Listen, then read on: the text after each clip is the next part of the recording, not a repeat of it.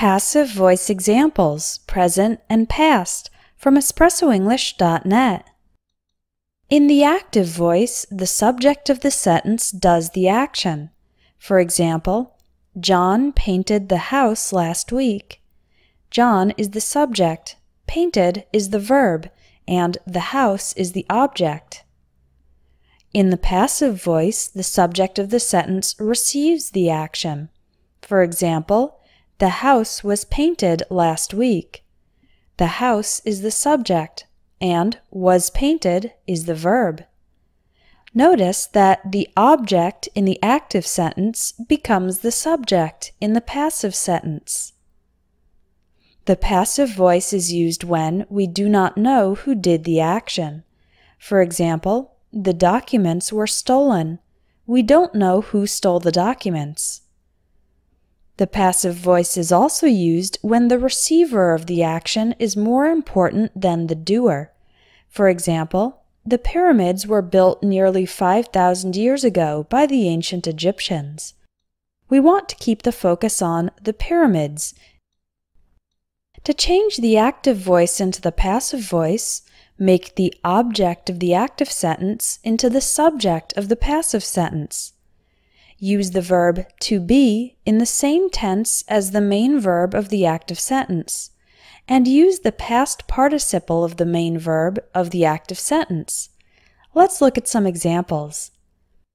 Active: people drink champagne on New Year's Eve. Passive: champagne is drunk on New Year's Eve. Active: chefs use these machines to mix the ingredients. Passive: these machines are used to mix the ingredients. Active: they renovated the restaurant in 2004. Passive: the restaurant was renovated in 2004. Active: the teachers informed the students that the class had been canceled. Passive: the students were informed that the class had been canceled. To form the passive voice in the present tense, use is or are plus the past participle. We often use the present tense passive for processes. For example, first the apples are picked, then they are cleaned, and finally they are packed and shipped to the market. We also use the present tense passive voice for general thoughts, opinions, and beliefs. For example, New York is considered the most diverse city in the U.S. It is believed that Amelia Earhart's plane crashed into the Pacific Ocean.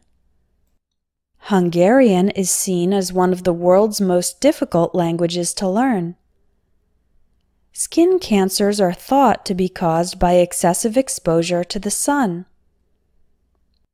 To form the passive voice in the past tense, use was or were plus the past participle. We often use the passive voice in the past tense for events in history. For example, George Washington was elected president in 1788. As well as crimes and accidents. For example, 2 people were killed in a drive-by shooting on Friday night. 10 children were injured when part of the school roof collapsed.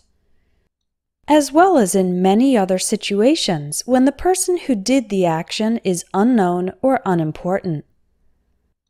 If you want to master the details of English grammar, join my Advanced English Grammar course. It includes 45 detailed lessons with teacher feedback on your writing. Click on the link in the video for more information.